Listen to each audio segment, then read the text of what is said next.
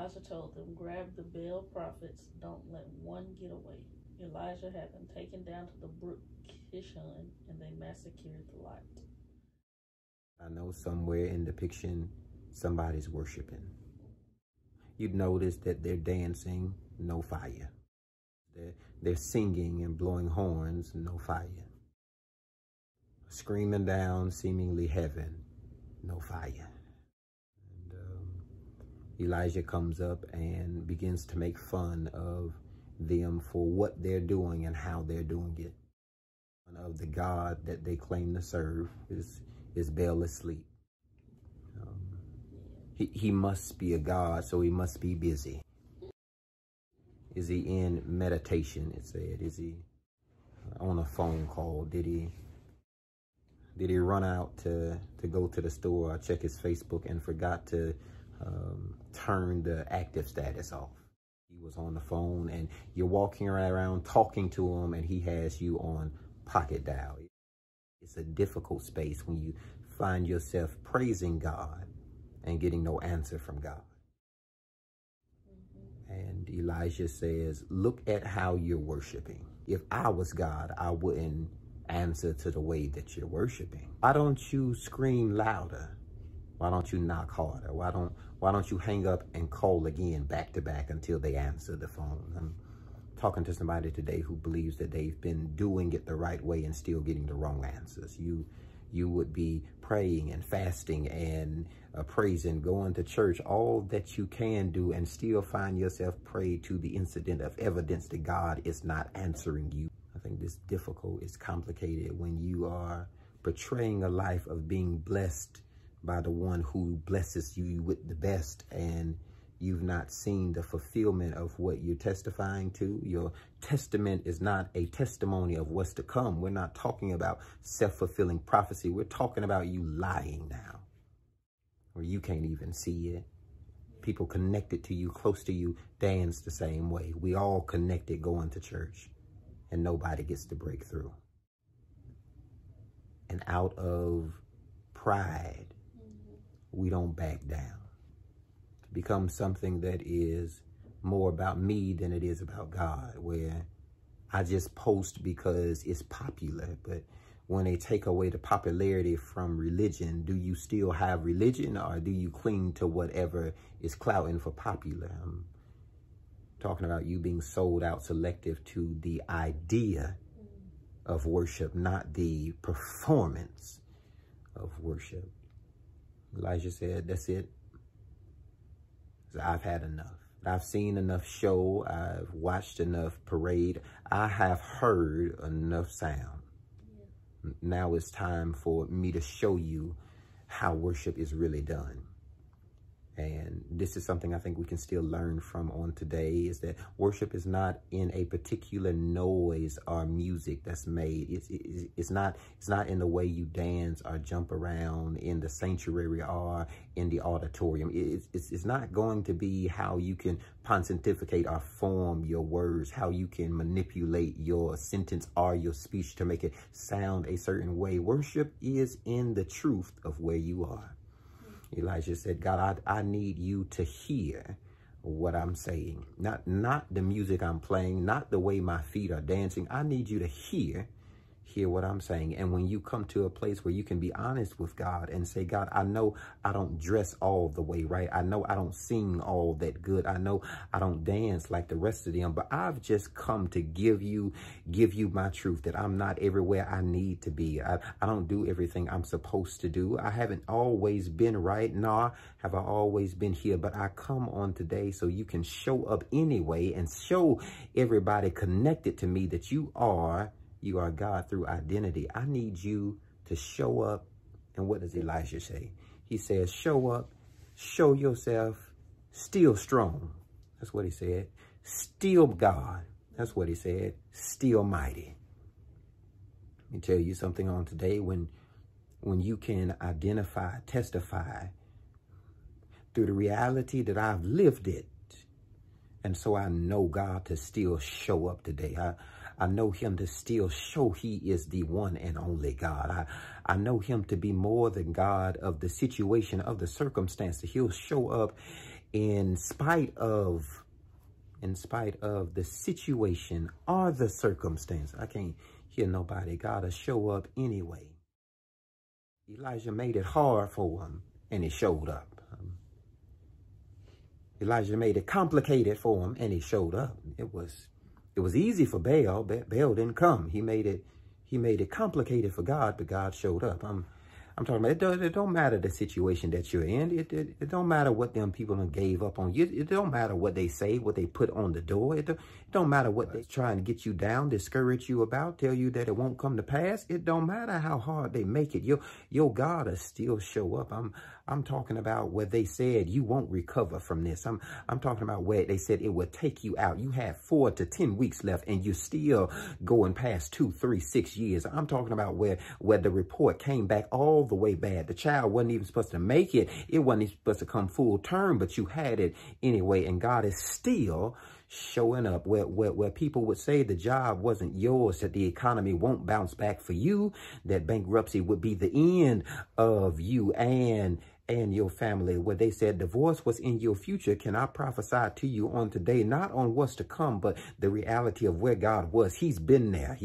He's been there in hard situations. He's been there in tough places. He's been there in manipulating by other people places. God has been there. And when you can say like me, I know God has been there, then anywhere he'll be on today, yesterday, and tomorrow. God shows up in an unlikely place and does an unlikely thing because of unusual grace. God is going to make it come to pass full circle. It may seem wet, bleak, dim right now.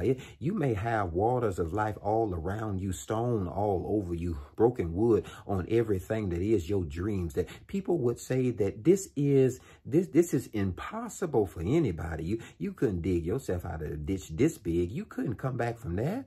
Ain't no bouncing back from that kind of jail time with that kind of a record. They ain't never seen it done, but watch God show up anyway. He'll show up and prove everybody I'm still God.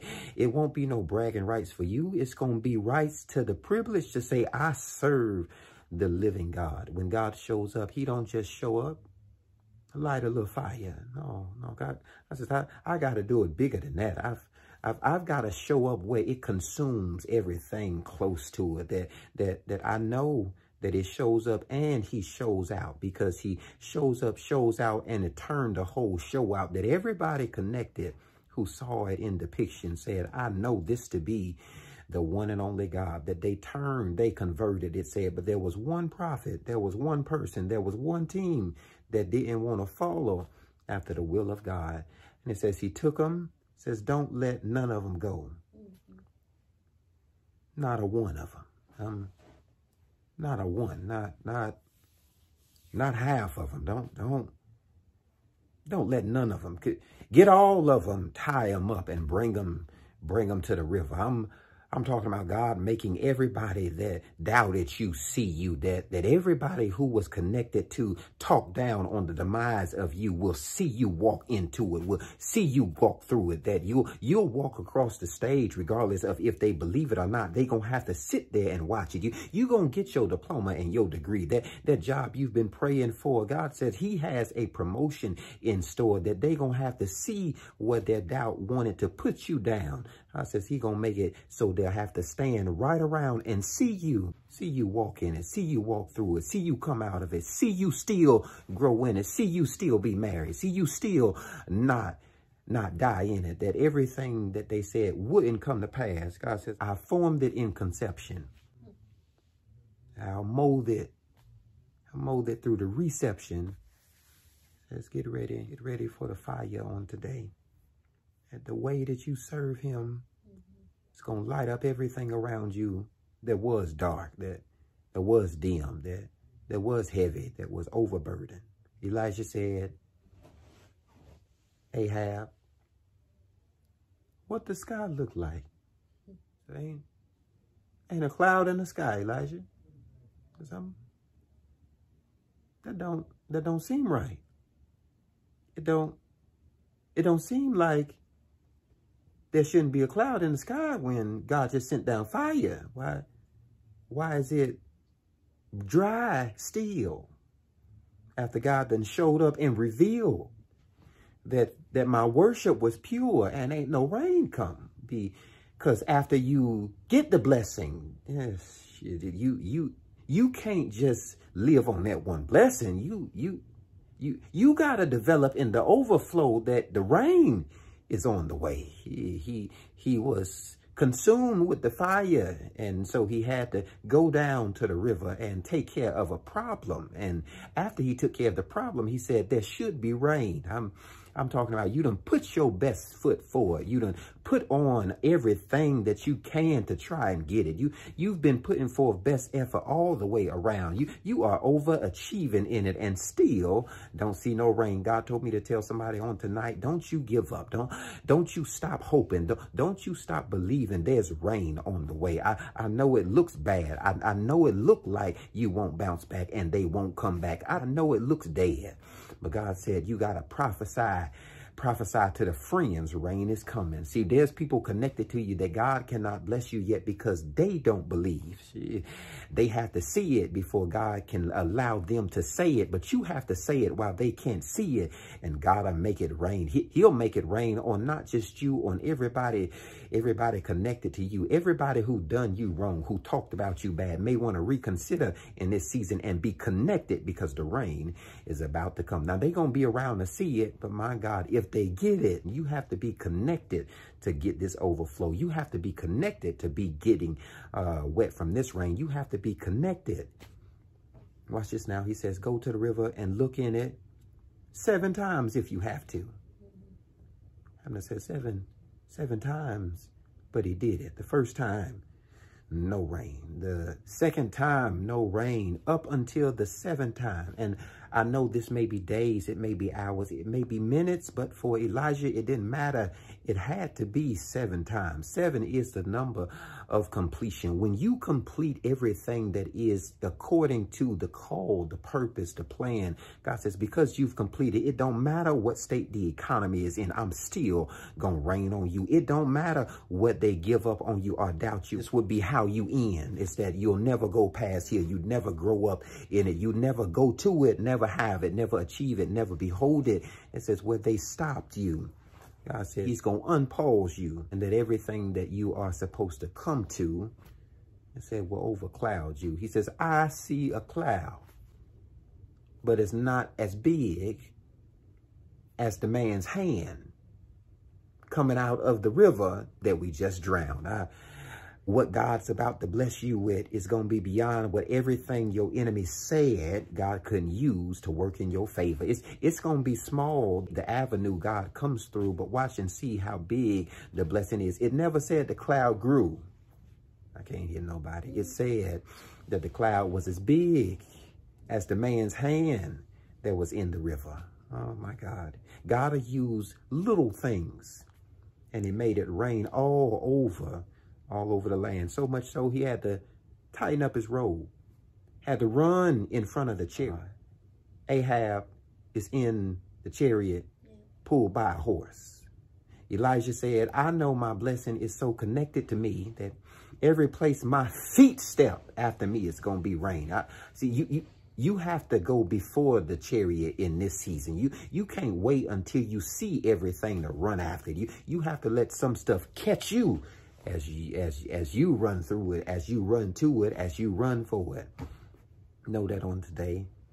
God says, I'm going to make it happen anyway. It's going to rain in a dry place, rain's coming. It's going to flood in a damp place, rain's coming.